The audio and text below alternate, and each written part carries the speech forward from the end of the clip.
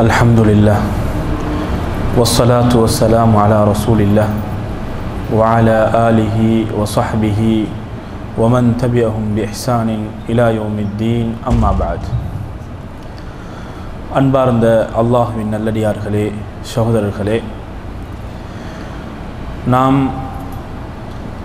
அல் குர்ஆனை விளங்க வேண்டும் என்ற ஆசையுடன் இந்த இடத்திலே நாம் ஒன்று கூடியிருக்கிறோம். ஒவ்வொரு வாரமும் சூரா அல் மூமினூன் என்ற அந்த அல் மூமினூன் என்ற அத்தியாயத்தின் விளக்கத்தை பார்த்து வருகிறோம். கடந்த வகுப்பினூடாக நாங்கள்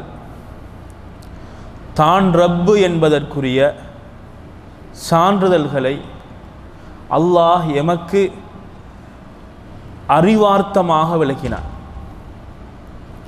தெளிவுபடுத்தினான். இந்த தெளிவை பெற்றவர்கள் யாருமே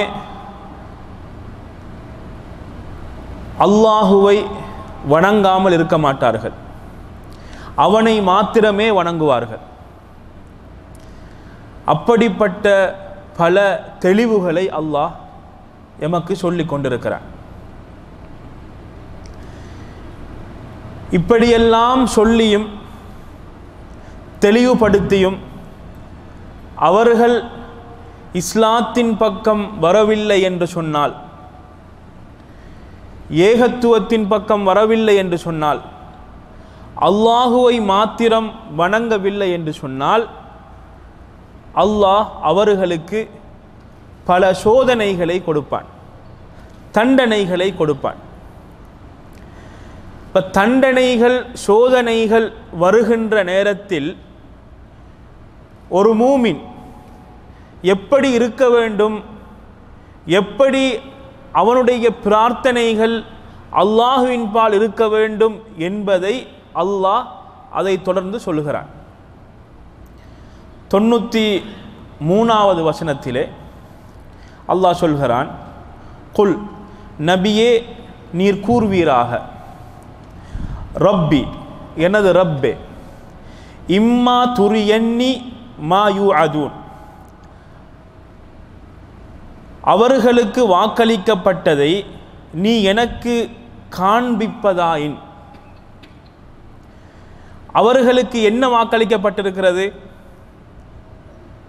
அல்லாஹுவை ஏற்றுக்கொள்ளவில்லை, ஓரிரை கொள்கையின் பக்கம் வரவில்லை, குர்ஆனை புறக்கணித்தார்கள், நபியை ஏற்றுக்கொள்ளவில்லை.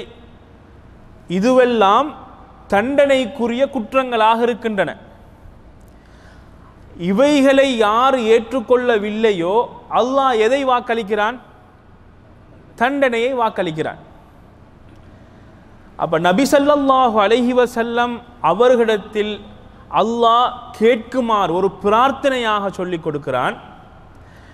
அவர்களுக்கு நான் காண்கின்ற, நான் பார்க்கின்ற, நான் இருக்கின்ற நேரத்திலே அவர்களுக்கு நீ வாக்களித்த தண்டனையை நீ அவர்களுக்கு கொடுத்தால், அவர்களுக்கு வழங்கினால். 94வது வசனத்திலே அல்லாஹ் சொல்கிறான், ரப்பி, மீண்டும் இன்னும் ஒரு துவா, ரப்பி, எனது ரப்பே, ஃபலா தஜ்அல்னி, என்னை நீ ஆக்கிவிடாதே, ஃபில் கௌமில் ஸாலிமீன், அநியாயக்கார கூட்டத்திலே என்னை நீ ஆக்கிவிடாதே. இது மிக முக்கியமான ஒரு பிரார்த்தனை. தண்டனைகள் இறங்குகிற நேரத்தில் அந்த தண்டனை, சோதனை அல்லாஹ் யாருக்கு இறக்குகிறான்? நிராகரிப்பாளர்களுக்கு அல்லாஹ் அந்த தண்டனை இறக்குறான். இறக்குற நேரத்தில் தண்டிக்கப்படக்கூடியவர்கள் அநியாயக்காரர்களாக இருக்கிற நேரத்தில், ரப்பே, என்னை நீ அந்த கூட்டத்தில் ஆக்கிவிடாதே. மிக பலமான ஒரு துவா, ஆழமான அர்த்தத்தை கொண்ட ஒரு துவா. இப்ப இந்த துவாவின் மூலமாக அல்லாஹு தஆலா சோதனைகள் இறங்குற நேரத்தில் நபிக்கு கற்றுக் கொடுக்கிறான். இந்த துஆவை நீங்க கேளுங்க. உங்களுக்கு ஒரு கூட்டம் சோதிக்கப்படுகிறார்கள் என்று உங்களுக்கு விளங்கிவிட்டால், தண்டனை இறங்குகிறது என்று விளங்கிவிட்டால், ரப்பி ஃபலா தஜ்அல்னி ஃபில் கௌமில் ஸாலிமீன். எப்படி? ரப்பி ஃபலா தஜ்அல்னி ஃபில் கௌமில் ஸாலிமீன். எனது ரப்பே, அநியாயக்கார கூட்டத்தில் என்னை ஆக்கிவிடாதே என்ற பிரார்த்தனையை கேட்குமாறு அல்லாஹ் தனது நபிக்கு கற்றுக் கொடுக்கிறான். அஹ்மதிலே பதிவாக இருக்கக்கூடிய ஒரு செய்தியை பாருங்கள். இந்த வசனத்தை ஒத்த மாதிரியே ரசூல் ஸல்லல்லாஹு அலைஹி வஸல்லம் அவர்களும் பிரார்த்தித்திருக்கிறார்கள், எமக்கு கற்று தந்திருக்கிறார்கள். எவ்வாறு? வஇதா அரத்த பிகௌமின் ஃபித்னத்தன், ஒரு கூட்டத்தை நீ தண்டிக்க நாடிவிட்டால், ஃபதவஃபனி இலைக கைர மஃப்தூன், ஃபித்னாவில் ஆக்கப்படாத நிலையில் என்னை மரணிக்க செய்து விடுவாயாக. ஃபித்னா என்று சொல்லக்கூடியது யாருமே அந்த சோதனைக்குள், அந்த தண்டனைக்குள் மாட்டிவிடக்கூடாது.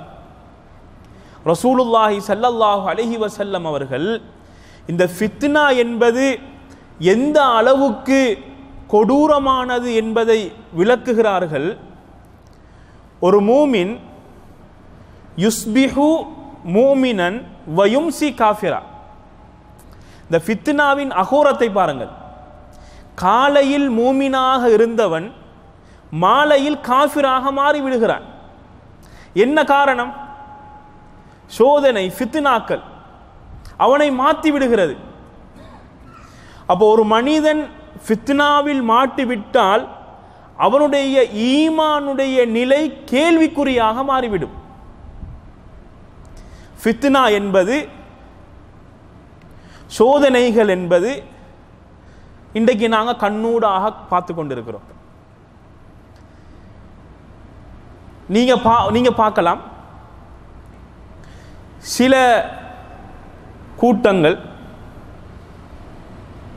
தூய இஸ்லாத்தை படித்தார்கள், படித்து கொடுத்தார்கள், இஸ்லாத்தை சரியான முறையில் கற்றார்கள், கற்றும் கொடுத்தார்கள். அவர்களை எவ்வாறு இந்த ஃபித்னா விளையாடி விடுகிறது என்று சொன்னால், அவர்களுடைய ஈமானை குளறுபடியாக்குகின்ற நிலையில், அவர்களுடைய ஈமானை மறுபடியும் புதுப்பிக்க வேண்டிய நிலையில், அவருடைய ஈமான் கேள்விக்குறியாக மாறுகின்ற நிலையில் அவர்கள் மாறிவிட்டார்கள்.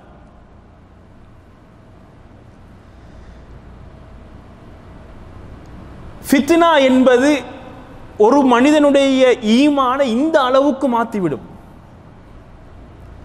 ரசூலுல்லாஹி ஸல்லல்லாஹு அலைஹி வஸல்லம் அவர்கள் இந்த ஃபித்னாக்களை பற்றி சொல்லுகிற நேரத்திலே முன் அறிவிப்பு செய்கிறார்கள். எப்படி முன் அறிவிப்பு தெரியுமா? பல மாதிரி விளங்கப்படுத்துகிறாங்க. அதனுடைய முக்கியத்துவம்,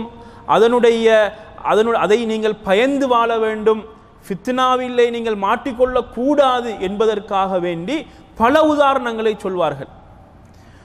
ஒரு உதாரணம் சொன்னார்கள், கோர்க்கப்பட்ட மணிகள் இருக்குதே, அதை அத்துவிட்டால் அந்த மணிகள் எவ்வாறு கீழே விழுந்து ஒன்றன் பின் ஒன்றாக அப்படி மோதிக்கொள்ளுமோ அதே போன்று ஃபித்னாவை நீங்கள் பயந்து கொள்ளுங்கள். இப்படி வருகின்ற ஃபித்னா. என்னொன்று சொன்னார்கள், நாங்கள் பாய் இருக்கிறதே, புட்களினால் இழைக்கின்ற பாய், அந்த பாய்களில் எவ்வாறு, நீங்கள் பாயினான சொல்லுவீங்க, அப்போ அந்த புட்களினால் இழைக்கப்பட்ட பாயில் அந்த புட்கள் எவ்வாறு ஒன்றோடு ஒன்று சேர்க்கப்பட்டிருக்கிறதோ அதே போன்று வருகின்ற ஃபித்னாவை நீங்கள் பயந்து கொள்ளுங்கள். இன்னொரு இடத்தில் சொன்னார்கள் ரசூல் ஸல்லல்லாஹு அலைஹி வஸல்லம் அவர்கள், ஃபித்னா என்பது கடும் இருளை போன்றிருக்கும்.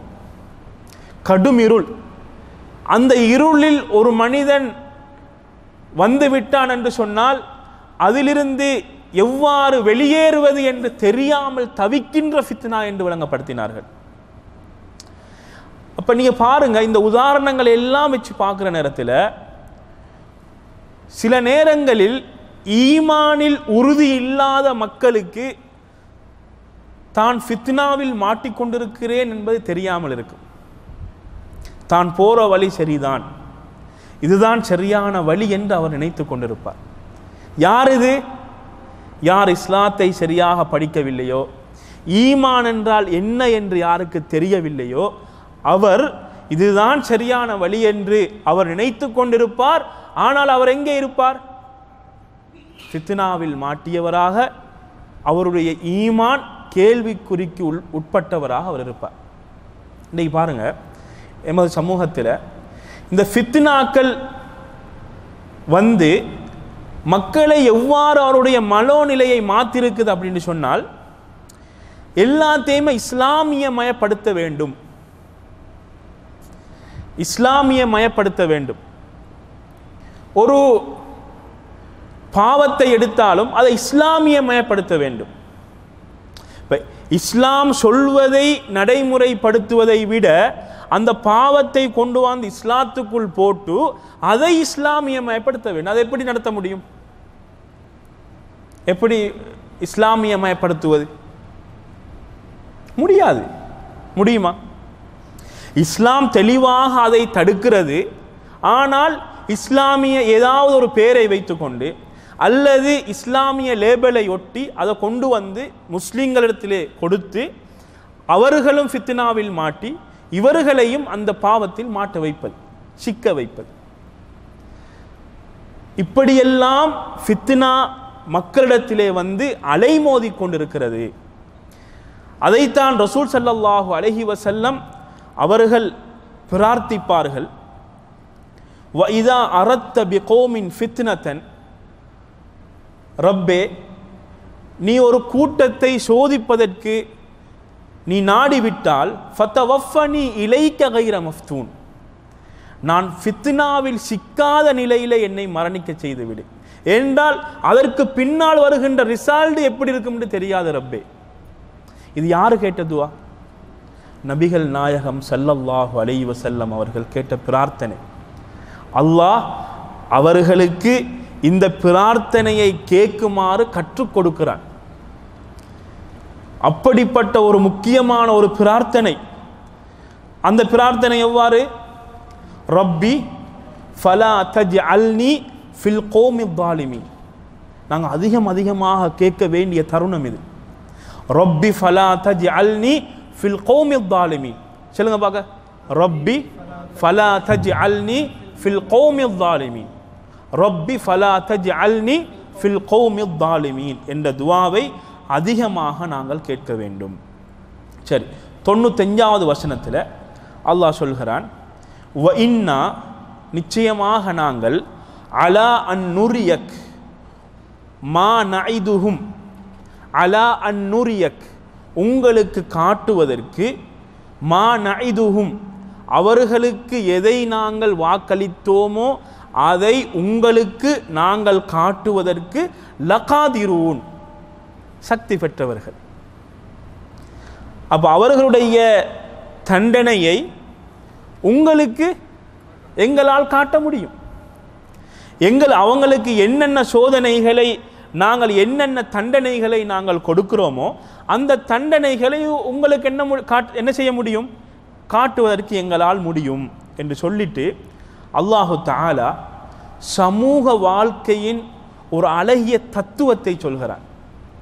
இதெல்லாம் சொல்லி முடிச்சிட்டு, சமூக வாழ்க்கையின் அழகிய தத்துவம், மற்றவர்களுடைய மனதை கொள்ளையடிப்பது எவ்வாறு, ஒரு நல்ல மனிதனாக வாழ்வது எவ்வாறு, இன்னும் சொல்ல போனால் ஒரு தலைவனாக சிறந்து விளங்குவது எவ்வாறு. அது குடும்ப தலைவனாக இருக்கலாம், அல்லது ஒரு கூட்டத்துக்கு தலைவராக இருக்கலாம், ஒரு சமுதாயத்துக்கு தலைவராக இருக்கலாம், யாராக இருந்தாலும் சரி, எவ்வாறு அந்த இடத்தில் சிறந்து விளங்குவது என்ற அழகிய தத்துவத்தை அல்லாஹ் சொல்கிறான். 96வது வசனத்திலே, இதுஃபா பில்லதி ஹிய அஹ்சன், இதுஃபா நபியே நீங்கள் தடுங்கள் பில்லதி ஒன்றின் மூலமாக ஹிய அது அஹ்சன் நல்லதை கொண்டு நீங்கள் தடுங்கள். எதை? அஸ்ஸய்யிஅத நீங்க கெடுதியை தான் தடுக்க போறீங்க. ஆனா கெடுதியை தடுக்கிற நேரத்தில் அதை நல்ல விதமா தடுங்க. இப்ப கெடுதியை நீங்க தடுக்கிறீங்கடா அந்த கெடுதியை நீங்க என்ன எப்படி தடுக்கணும்? நீங்க நல்ல முறையில் தடுங்க. நஹ்னு அஅலமு எங்களுக்கு தெரியும் பிமா யசிஃபூன் அவர்கள் எதை வர்ணிக்கிறார்கள் எதை சொல்கிறார்கள் என்பது நாங்கள் அறிந்தவர்கள் என்று அல்லாஹு தஆலா சொல்கிறான். அப்ப இந்த கருத்தில் ஒத்த இன்னொரு வசனத்தை அல்லாஹ் சொல்கிறான். சூரா ஃபுஸ்ஸிலத்தில் உங்களுக்கு பார்க்கலாம் 34 35வது வசனத்திலே இதுஃபா பில்லதி ஹிய அஹ்சன். இப்போ அந்த வசனம் சுருக்கமாக இருக்கிறது. அதுக்கு ஒரு விளக்கமாக எங்களுக்கு இந்த வசனத்தையும் எடுக்கலாம். இதுஃபா பில்லதி ஹிய அஹ்சன் நீங்க தடுக்கிற நேரத்தில் நல்லதை கொண்டு அழகான முறையில் அழகியதை கொண்டு நீங்கள் தடுங்கள். ஃபஇதல்லதி பைனக வ பைனஹு அதாவத்துன் நீங்க ஒரு கெடுதியை தடுக்கிற நேரத்தில் நீங்க நல்ல முறையில் தடுத்தீர்கள் என்று சொன்னால் உங்களுக்கும் அவனுக்கும் மத்தியில் ஒரு பகைமை இருக்கும். காலாகாலம் அவனுக்கும் எனக்கும் ஆகாது.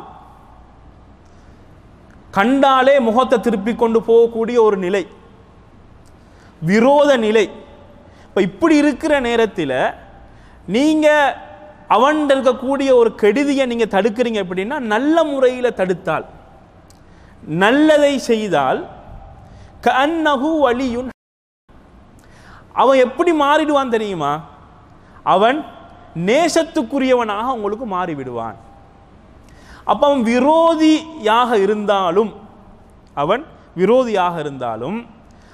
அவனுடைய அந்த விரோதத்தை மனதில் வைத்துக்கொண்டு செயல்படாமல் நாம நல்லா நடந்தால் அவன் எப்படி மாறிடுவான்? பாரு, நான் இவனுக்கு எவ்வளவு அநியாயம் செஞ்சாலும், எவ்வளவுதான் அடித்தாலும், எவ்வளவுதான் அவனுக்கு நான் திட்டினாலும் அவன் என்னோட நல்லா தானே இருக்கிறான்.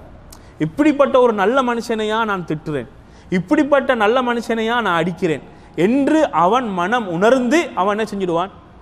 அவன் உனக்கு மிக இரக்கமுள்ள பாசம் உள்ளவனாக மாறிடுவான். சொல்லிட்டு அல்லாஹ் சொல்றான், இது லேசான வேலை அல்ல. இது என்னது? எல்லாராலையும் செய்ய முடியாது. இது யாருக்கு செய்யலாம் தெரியுமா? வமா யுலக்காஹா இல்லல்லதீன சபரு வமா யுலக்காஹா இல்லா து ஹத்தின் அதீம். ரெண்டு பேரை சொல்றான். முதலாவது ஆள் பொறுமை நிறைய இருக்கணும். இப்ப இந்த நிலைக்கு வாராண்டா அவர்கிட்ட என்ன இருக்கணும்? பொறுமை இருக்கணும் இல்லையா? இப்ப உங்களோட காலாகாலம் விரோதமாக இருக்கக்கூடிய விரோதி, அவரோட நீங்க என்ன செய்றீங்க? அவர் எவ்வளவுதான் விரோதத்தை காட்டினாலும் நீங்க நல்ல முறையில் நடக்கணும் அப்படின்னு சொன்னால் உங்களோட உள்ளத்தில் என்ன தேவைப்படும்? என்ன தேவைப்படும்? பொறுமை. பொறுமை இருக்கணும். அந்த பொறுமை இருந்தா மட்டும்தான் உங்களுக்கு இதை சாதிக்கலாம். பொறுமை வேண்டும். முதலாவது, அவன் அடிக்கிறான்டா, அவன் ஒரு அடி அடிச்சா நான் 10 அடி அடிப்பேன்ற ஒரு எண்ணம் வந்துச்சுன்னா அது பொறுமை கிடையாது. அப்படி இல்லைண்டா அவன் எனக்கு அடிக்கிறானா, அடிச்சா தருணம் பார்த்து நாம் அடிப்போம் அப்படி நினைச்சாலும் என்ன கிடையாது? பொறுமை கிடையாது. அப்போ மக்களுடைய நோவினைகளை பொறுத்து கொண்டு அதை தாங்கிக் கொண்டு அவர்களுக்கு நல்லது செய்யணும் என்று யார் நினைக்கிறார்களோ அவர் என்ன செஞ்சிருவார்? அந்த மக்களுடைய மனதை வென்று விடுவார். அவங்களுடைய மனதுக்குள்ள அப்படியே பூந்துடுவார். எவ்வளவு நல்ல மனுஷன், சுப்ஹானல்லாஹ். எப்படி மக்கள் சொல்லுவாங்க? எவ்வளவு நல்ல மனுஷன். அப்ப இது எதுக்கும் உதவுகிறது என்று சொன்னால் தாவாக்கும் உதவுகிறது. அப்ப நல்ல மனிதன் என்ற ஒரு பெயரை மக்களிடத்தில் வாங்கிவிட்டால் அந்த மனிதனால் சொல்லப்படுகின்ற எல்லா தகவல்களும் அந்த மக்களுக்கு சென்றடைவதற்கு மிக இலகுவாக அமைந்துவிடும். அதை ஒரு பாடமாக அல்லாஹ் கற்றுக் கொடுக்கிறான். பெரிய ஒரு பாடமா இல்லையா? அது பெரிய ஒரு பாடம். அப்போ ரசூல் ஸல்லல்லாஹு அலைஹி வஸல்லம் அவர்களுடைய காலத்தில் இப்படி பல நிகழ்வுகள் நடந்தது. ரசூல் ஸல்லல்லாஹு அலைஹி வஸல்லம் அவர்கள் எல்லாருடைய மனதையும் வென்றவர்கள். எந்த சஹாபியாக இருந்தாலும் ரசூல் ஸல்லல்லாஹு அலைஹி வஸல்லம் அவர்களை காண்ற நேரத்தில் அந்த சஹாபியுடைய உணர்வு எவ்வாறு இருக்குன்னு தெரியுமா? அல்லாஹுவின் தூதர் என்னோட தான் நிறைய அன்பு வைத்திருக்கிறார், யாரோடையும் இல்லாத அன்பும் பாசமும் என்னுடன் வைத்திருக்கிறார் என்ற உணர்வு வரும். நான் நினைக்கிறேன் அம்ர் இப்னுல் ஆஸ் ரலியல்லாஹு அன்ஹு அவர்கள் என்று அந்த சஹாபி என்ன செய்கிறாரு, அல்லாஹுவின் தூதர் ஸல்லல்லாஹு அலைஹி வஸல்லம் அவர்களோடு உட்கார்ந்து கேட்குறாரு, யா ரசூலல்லாஹ், இந்த மனிதர்களில் உங்களுக்கு மிகவும் பிடித்தவர் யார்? அப்போ ரசூல் ஸல்லல்லாஹு அலைஹி வஸல்லம் அவர்கள் ஆயிஷான்னு சொல்கிறான். இப்போ இவர் என்னத்தை எதிர்பார்த்து வந்திருப்பார்? அல்லாஹுவின் தூதர் என்ன கண்டா சிரிக்கிறாரு, அன்பாக பேசுகிறாரு, அன்பாக பழகிறாரு. அப்போ இந்த நிகழ்வுகளெல்லாம் பார்த்துட்டு அல்லாஹுவின் தூதர் ஸல்லல்லாஹு அலைஹி வஸல்லம் அவர்கள் என்னத்தான் சொல்லுவாங்க, என்னோட தான் நிறைய அன்பு வைத்திருப்பாங்க. அப்போ கேட்டோடனே ரசூல் ஸல்லல்லாஹு அலைஹி வஸல்லம் அவர்கள் ஆயிஷான்னு சொல்கிறாங்க ரலியல்லாஹு அன்ஹா. இப்போ இவர்கள் இல்லை யார் ரசூல், ஆண்களில் யார்? இப்போ ரெண்டாவதாவது வருமா? ரசூல் ஸல்லல்லாஹு அலைஹி வஸல்லம் என்ன சொல்கிறாங்க, அபூஹா, யார்? அபூபக்கர் ரலியல்லாஹு அன்ஹு அப்படின்னு ரசூல் அப்படியே பட்டியலை சொல்லிட்டே போகிறாங்க. அப்போ அதுக்கு பின்னால் தான் இவர் உணர்ந்திருப்பார். எப்படி? ரசூல் ஸல்லல்லாஹு அலைஹி வஸல்லம் அவர்கள் அனைத்து மனிதர்களுடைய உள்ளத்தையும் வென்றவர்கள். எவ்வளவு பெரிய எதிரியாக இருந்தாலும் அந்த எதிரி ஒரு நாள் 2 நாள் அல்லாஹ்வின் தூதர் ஸல்லல்லாஹு அலைஹி வஸல்லம் அவர்களுடன் பழகிவிட்டால் அந்த எதிரியினுடைய உள்ளத்தை அப்படியே மாற்றி விடுவார்கள். அந்த அளவுக்கு சக்தி இருந்தது. எதனால் தெரியுமா? இந்த பாடம் தான். என்ன பாடம்? எதிரியாக இருந்தாலும் நல்லதை செய், பொறுமையுடன் இருந்து நல்லதை செய். இந்த நலவு என்பது இப்படி பெரிய ஒரு தாக்கத்தை ஏற்படுத்தும். சரி, ரசூல் ஸல்லல்லாஹு அலைஹி வஸல்லம் அவர்கள் மக்காவில் தாவா பிரச்சாரம் செய்கிற நேரத்தில் பல தொல்லைகளை யார் கொடுத்தார்கள்? மக்கத்து காஃபிர்கள் கொடுத்தார்கள். அடித்தார்கள், ஏசினார்கள், மற்றும் பல துன்பங்கள். இப்போ இதெல்லாம் முடிச்சுட்டு ரசூல் ஸல்லல்லாஹு அலைஹி வஸல்லம் அவர்கள் மதீனாவுக்கு போனதுக்கு பின்னாலேயும் கூட என்ன செய்தார்கள்? அல்லாஹுவின் தூதரை கொல்ல வேண்டும், முஸ்லீம்களை கொன்றொழிக்க வேண்டும், இஸ்லாமிய ராஜ்யத்தை நாங்கள் அழித்துவிட வேண்டும் என்றெல்லாம் அதிகமாக பாடுபட்டார்கள். அல்லாஹுவின் தூதர் ஸல்லல்லாஹு அலைஹி வஸல்லம் அவர்கள் மக்காவை வெற்றி கொள்கிறார்கள். மக்கா வெற்றி கொள்ளப்படுகிறது. இப்போ மக்கா வெற்றிக்கு பின்னால் அதிகமான மக்கள் கைது செய்யலை. ரசூல் ஸல்லல்லாஹு அலைஹி வஸல்லம் கைது செய்யலை. இப்போ மக்கள்லாம் என்ன செய்கிறாங்க? என்ன செய்கிறன்னு தெரியாமல் அப்படியே இருக்கிறாங்க. ஆனால் அவங்களுடைய மனோநிலை என்ன தெரியுமா? ரசூல் ஸல்லல்லாஹு அலைஹி வஸல்லம் அவர்கள் மக்காவை கைப்பற்றி விட்டார்கள், இனி நம்மளுடைய நிலைமை முடிந்துவிடும் சொல்கிறார்கள். அப்போ இந்த நிலையில் அவர்கள் இருக்கிற நேரத்தில் ரசூல் ஸல்லல்லாஹு அலைஹி வஸல்லம் அவர்கள் இவர்களை பார்த்து கேட்கிறார்கள், லா இலாஹ இல்லல்லாஹு வஹ்தா மாதா தகூலூன் வ மாதா ததுன்னூன், நீங்கள் என்ன சொல்கிறீர்கள், நீங்கள் என்ன நினைக்கிறீங்க? அப்போ அதில் யாரெல்லாம் இருக்கிறாங்க? அல்லாஹ்வின் தூதரை திட்டியவர் இருக்கிறார், அடித்தவர் இருக்கிறார், சஹாபாக்களுக்கு அடித்தவர் இருக்கிறார், தொழக்கூடாது என்று தடுத்தவர் இருக்கிறார். இப்போ பலரும் அங்கே இருக்கிறாங்க. அப்போ இவங்க எல்லோருமே சேர்ந்து சொல்கிறாங்க, நகூலு ஹைரா, நாங்கள் நல்லதைத்தான் சொல்கிறோம், நாங்கள் நல்லதைத்தான் நினைக்கிறோம், நீங்கள் சங்கையானவருடைய மகன் என்று அந்த சிறப்பை சொல்கிறார்கள். இப்போ ரசூல் ஸல்லல்லாஹு அலைஹி வஸல்லம் அவர்கள் இந்த இடத்தில் இப்போ அங்கிருந்த மக்களை, நீங்கள் நான் மக்காவில் இருக்கிற நேரத்தில் சரி, மக்கா விட்டு வெளியே போனதுக்கு பின்னாலும் என்னை நிம்மதியாக வாழ விடவில்லை என்று அந்த குரோதத்தை வைத்து கொண்டு அவர்களை தண்டித்திருந்தால் இது வரலாற்றிலும் ஒரு பெரிய ஒரு பாதிப்பை ஏற்படுத்தியிருக்கும், அவர்களிலும் ஒரு பெரிய ஒரு பாதிப்பை ஏற்படுத்தியிருக்கும். ஆனால் அல்லாஹ்வின் தூதர் ஸல்லல்லாஹு அலைஹி வஸல்லம் அவர்கள் என்ன சொல்லுகிறார்கள் தெரியுமா? நான் உங்களுக்கு எனது சகோதரன் யூசுப் என்ன சொன்னாரோ அதைத்தான் நான் சொல்ல போகிறேன். என்ன சொன்னார் அவர்? லா தஸ்ரீப அலைக்குமுல் யௌம், இன்று உங்கள் மீது எவ்வித குற்றமும் இல்லை, குற்றச்சாட்டும் இல்லை என்ற வார்த்தையைத்தான் யூசுப் அலைஹிஸ்ஸலாம் அவர்கள் தனது சகோதரர்களுக்கு சொன்னார்கள். அதே வார்த்தையைத்தான் நான் உங்களுக்கும் சொல்கிறேன், இன்று உங்கள் மீது எந்த விதமான குற்றச்சாட்டும் இல்லை. சரி, சொல்லிட்டு சொல்றாங்க, இத்ஹபு ஃபஅன்து முத்லகா, நீங்கள் உரிமையிடப்பட்டவர்கள், நீங்க போங்க அப்படின்னு சொல்லி அனுப்பிட்டாங்க. அப்ப இவன் எங்க போனாங்க? எங்கேயுமே போகல, இஸ்லாத்துக்குள்ளே வந்துட்டாங்க. அப்ப இந்த மன்னிப்பு நீங்க பாருங்க, அந்த நிமிடம் வரைக்கும் அல்லாஹுவின் தூதர் மிகவும் கொடூரமானவர், விரோதமானவர் என்றெல்லாம் அவர்கள் நினைத்து கொண்டிருந்தவர்கள், இந்த ஒரே ஒரு மன்னிப்பு, இந்த மன்னிப்பின் மூலமாக அவர்கள் எப்படி மாறிவிட்டார்கள்?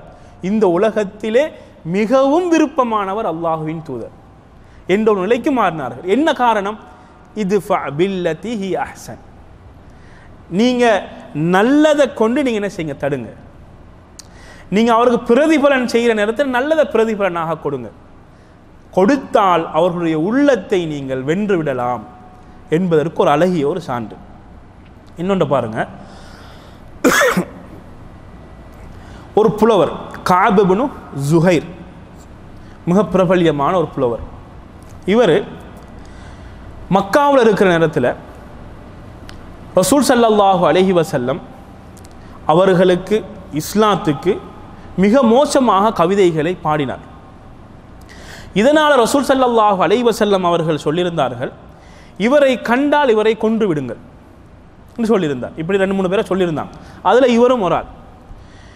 இப்போ இவர் இந்த கஅப் இப்னு ஸுஹைர் என்று சொல்லக்கூடியவர் என்ன செய்கிறாருன்னா, இப்போ ரசூல் ஸல்லல்லாஹு அலைஹி வஸல்லம் அவர்கள் தன்னை கொல்வதற்காக வேண்டி உத்தரவிட்டு விட்டார்கள். இப்போ பல பக்கமாக சென்று பார்க்கிறார், எங்கேயும் போகிறதுக்கு வழி கிடையாது.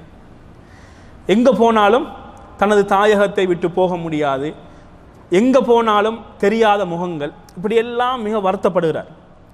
இப்போ ரசூல் ஸல்லல்லாஹு அலைஹி வஸல்லம் அவர்கள் மதீனாவில் இருக்கிறாங்க. ஒரு மதீனாக்கு வரார். மதீனாக்கு வந்து ரசூல் ஸல்லல்லாஹு அலைஹி வஸல்லம் அவர்களோட தொழுகிறார். ரசூல் ஸல்லல்லாஹு அலைஹி வஸல்லம் அவங்க தொழுகிறாங்க.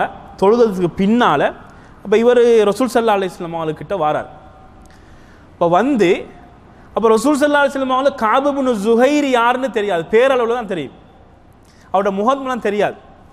அப்போ இவர் போய் என்ன செய்கிறாருண்டா, ரசூல் ஸல்லல்லாஹு அலைஹி வஸல்லம் அவர்களுடைய கைக்கு மேலே தனது கையை வைத்து சொல்கிறார், அல்லாஹுவின் தூதரே, கஅப் இப்னு ஸுஹைர் வந்திருக்கிறார், அவர் உங்களிடத்தில் பாதுகாப்பு தேடி வந்திருக்கிறார், பாவ மன்னிப்பு தேடி வந்திருக்கிறார், முஸ்லீமாக வந்திருக்கிறார். அப்படி அவர் வந்தால் நீங்கள் அவரை ஏற்றுக்கொள்வீங்களான்னு கேட்குறார். யாரு? அவரே தான் கேட்குறாரு அவரை பற்றி. ஆனால் அவர் யாருன்னு அவர் சொல்லிக்கொள்ளலை. அப்போ நான் இப்போ அவரை கூட்டிகிட்டு வரவா, கூட்டிகிட்டு வந்தேன்னா அப்போ நீங்கள் ஏற்றுக்கொள்வீங்களான்னு கேட்குறார். அப்போ ரசூல் ஸல்லல்லாஹு அலைஹி வஸல்லம் சொன்னால், ஆமாம் நான் ஏற்றுக்கொள்வேன், அவரை நான் மன்னிப்பேன், அவருடைய இஸ்லாத்தை அல்லாஹ் ஏற்றுக்கொள்வான், அவருடைய பாவ மன்னிப்பையும் அல்லாஹ் ஏற்றுக்கொள்வான், ஆமாம் அப்படின்னு சொல்கிறாங்க.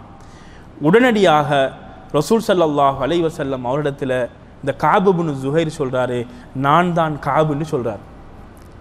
அப்போ நான் தான் கஅப்னு சொல்கிற நேரத்தில் எங்கே இருக்கிறாரு? தனது கையில் கை இருக்கிறது. உடனடியாக என்ன செஞ்சிருக்கலாம், நீ என்ன வேலை பார்த்தாய், மக்காவில் இருக்கிற நேரத்தில் இஸ்லாத்துக்கும் சஹாபாக்களுக்கும் எதிராக எவ்வளவு கவிதைகளை நீ படித்தாய், உன்னை கொன்று குவித்து விட வேண்டும் என்று வெட்டிருக்கலாமா இல்லையா? வெட்டிருக்கலாம். ஆக குறைஞ்சது ஏதாவது தண்டனையாவது கொடுத்திருக்கலாம். இல்லை, இது பில்லதி ஹி அஹ்சன், என்ன செய்யுங்க, உபகாரம் நல்லதை செய்யுங்க, அது நல்ல ஒரு விளைவை தரும். இப்போ கஅப் இப்னு ஸுஹைருடைய இஸ்லாம் இது பில்லதி அஹ்சன், நல்ல உபகாரம் அங்கே அவர் இஸ்லாத்துக்கு வருவதற்கு காரணமாக இருக்கிறது. அதற்கு பின்னால் அவர் ஒரு கவிதை ஒன்றை படிக்கிறார். உன்பீத்து அன்ன ரசூலல்லாஹி அவ் அதனி வல் அஃபு இந்த ரசூலில்லாஹி மஅமூலு வகத் அதைத்து ரசூலல்லாஹி முஅததிரா வல் உஸ்ரு இன்த ரசூலில்லாஹி மக்பூலு என்ற ஒரு கவிதையை படிக்கிறார். என்ன அர்த்தம் என்று கேட்டால், எனக்கு சொல்லப்பட்டுச்சு, அறிவித்து கொடுக்கப்பட்டுச்சு, அல்லாஹுவின் தூதர் ஸல்லல்லாஹு அலைஹி வஸல்லம் அவர்கள் எனக்கு எச்சரிக்கை செய்திருக்கிறார்கள். ஆனாலும் வல் அஃபு இந்த ரசூலில்லாஹி மஅமூலு, மன்னிப்பு ரசூல் ஸல்லல்லாஹு அலைஹி வஸல்லம் அவர்களிடத்திலே மேலெண்ணம் வைக்கப்படக்கூடியது. நான் இப்பொழுது ரசூல் ஸல்லல்லாஹு அலைஹி வஸல்லம் அவர்களிடத்திலே நான் மன்னிப்பு கேட்டு வந்திருக்கிறேன்.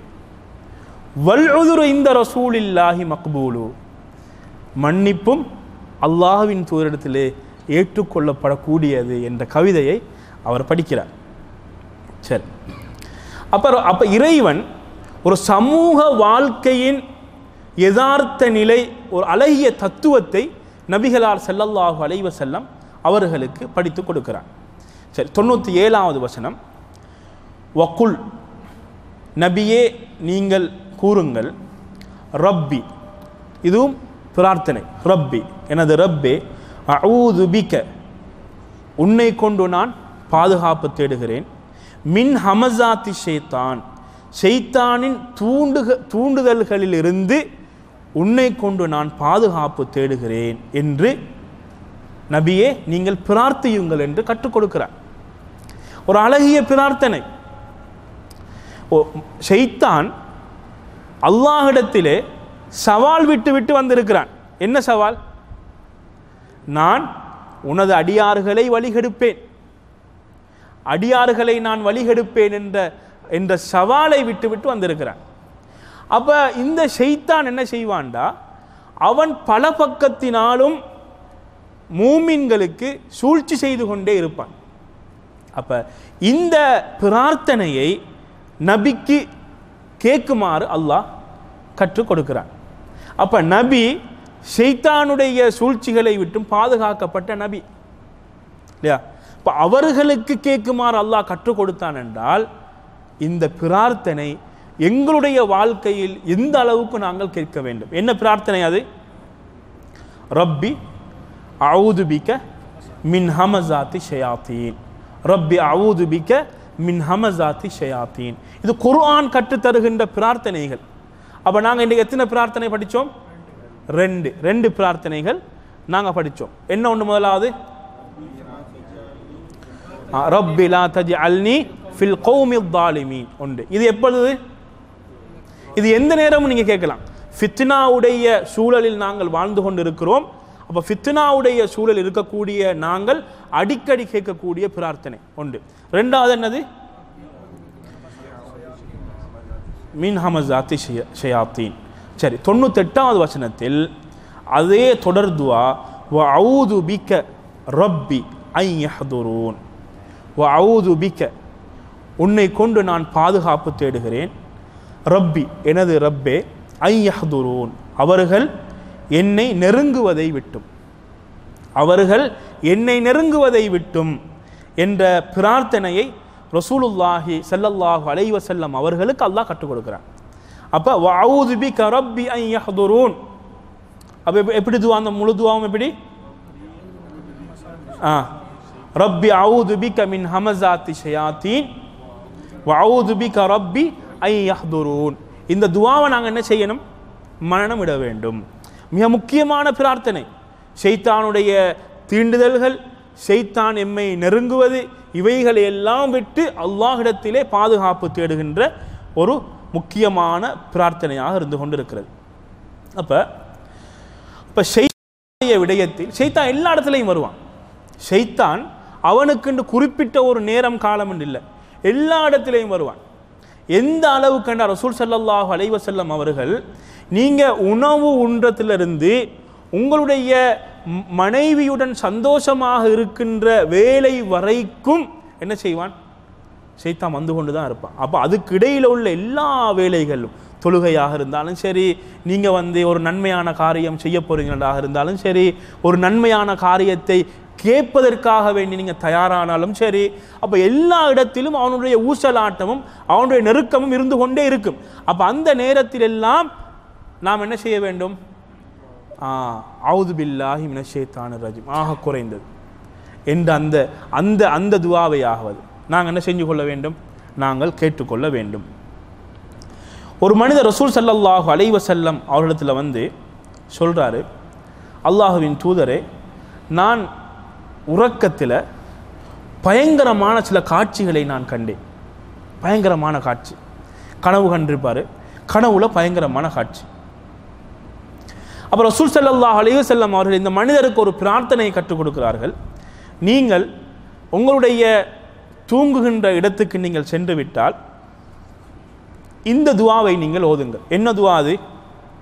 அஊது பி கலிமாத்தில்லாஹி தாம்மா மின் கதபிஹி வ இகாபிஹி வ மின் ஷர்ரி இபாதிஹி வ மின் ஹமஸாத்தி ஷயாத்தீன் வ அன் யஹ்துரூன். பெரிய துஆவா? அப்போ இந்த துஆவை என்ன செய்யுங்க, நீங்கள் ஓதுங்கிறத கற்றுக் கொடுக்குறான். இன்ஷா அல்லாஹ் அடுத்த வகுப்பில் நாங்கள் உங்களுக்கு இந்த துஆவை நாங்கள் என்ன செய்கிறோம், உங்களுக்கு பிரிண்ட் பண்ணி கொண்டு தந்துடுறோம் இன்ஷா அல்லாஹ். சரியா? சரி. அப்போ இந்த துஆவை ஓதுமாறு அவன் கற்றுக் கொடுக்குறான். சரி. அப்போ இறைவன் இந்த சூரானுடைய கடைசி பகுதி ஆகிற நேரத்தில் நபிகளார் ஸல்லல்லாஹு அலைஹி வஸல்லம் அவர்களுக்கு பிரிங்க பாருங்க, கட்டம் கட்டமாக அப்படியே ஒவ்வொன்றையும் படித்து கொடுக்குறான். ஆரம்பத்தில் என்ன சொன்னான்? மூமீன்கள் அவர்கள் என்னென்ன பண்பில் இருக்க வேண்டும், அப்படித்தானே. ரெண்டாவது என்ன சொன்னான்? தௌஹீத் உலூஹியாவை பற்றி சொன்னான். இப்போ தௌஹீத் உலூஹியாவை கற்றுக் கொடுப்பதற்காக வேண்டித்தான் ரசூல்மார்கள் வந்தார்கள் என்பதை சொன்னான். தௌஹீதுல் உலூஹியா ஏகத்துவம். அப்போ அல்லாஹ் ஒருவன், அல்லாஹுவை மாத்திரம்தான் வணங்க வேண்டும் என்ற பகுதியை மறுத்த சமூகங்கள் எவ்வாறு அழிக்கப்பட்டார்கள் என்ற செய்திகளை எல்லாம் நமக்கு சொன்னான். அப்படியே சொல்லிட்டு வந்து அல்லாஹ் என்ன சொல்கிறான்? குறைஷி காஃபிர்களை பற்றி சொல்கிறான். முன்னுள்ள சமுதாயத்தை சொல்லிட்டு குறைஷி காஃபிர்களிடத்திலே அல்லாஹ் நேரடியாக பேசுகிறான். முன்னுக்கு சொன்ன செய்தியெல்லாம் அவர்களுக்கு படிப்பினை, அதுக்கு பின்னால் அவர்களுக்கு படிப்பினையாக பல செய்திகளை கொடுக்கிறான். நீங்கள் ஏகத்துவத்தின் பக்கம் வாங்க என்பதற்காக வேண்டி குர்ஆனை விளங்கப்படுத்துகிறான். குர்ஆன்டா என்னென்று சொல்கிறான், குர்ஆனை கொண்டு வந்த ஆள் யார் என்பதை எல்லாம் சொல்லிக் கொடுக்கிறான். இதையெல்லாம் அழகாக ஒன்றன் பின் ஒன்றாக அல்லாஹ் கற்றுக் கொடுக்கிறான். கற்றுக் கொடுத்துட்டு இப்போ கடைசியாக என்ன சொல்கிறான்? சில பிரார்த்தனைகள், சமூக வாழ்க்கைக்கு என்ன தேவை என்ற தத்துவத்தையும் படித்து கொடுக்கிறான். படித்து கொடுத்துட்டு சில பிரார்த்தனைகளையும் சொல்லி கொடுத்துட்டு அடுத்ததாக அல்லாஹ் சொல்ல போகிற விஷயம் என்னென்றால் சக்ராத்துடைய நிலை. அப்போ ஒரு மனிதனுடைய முழு வாழ்க்கையையும் சூரா அல் மூமினூனில் அல்லாஹ் கொண்டு வந்துட்டான். முழுமையாக நீங்கள் ஒவ்வொன்றா பாருங்கள், கட்டம் கட்டமாக நீங்கள் பார்த்தீங்கன்னா ஒரு மூமினுடைய முழு வாழ்க்கையும் அதில் கொண்டு வந்துட்டு அவன் மூமினாக இருந்து அவன் சரியான முறையில் வாழ்ந்து அவன் மரணித்தால் நல்ல மரணம், அப்படி இல்லை என்றால் அவன் கடைசி நேரத்திலே கை செய்தப்படுவான் என்ற செய்தியுடன் கொண்டு வந்து அல்லாஹ் என்ன செய்கிறான்? இந்த சூறாவை அல்லாஹ் முடிக்கிறான். ஆனால் இன்னும் முடியலை, இன்னும் கொஞ்சம் இருக்குது.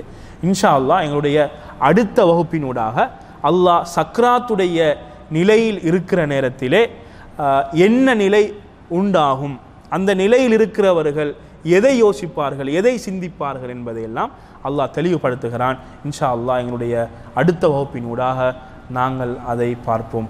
ஆஹிரு தாவானா அல்ஹம்துலில்லாஹி ரப்பில் ஆலமீன்.